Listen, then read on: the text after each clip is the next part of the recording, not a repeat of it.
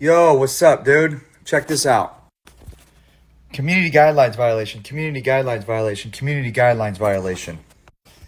And it's just me responding to them saying awful stuff with like very light-hearted humor. It's not even, you see? This is Instagram. When you go to follow me, this is what they say. Review this account before following. To be safe, check any public info about this account before you follow them. Third account banned. This is my Twitter or X. 437,000 followers. Look at the views. 6,000. 6,000 people saw this.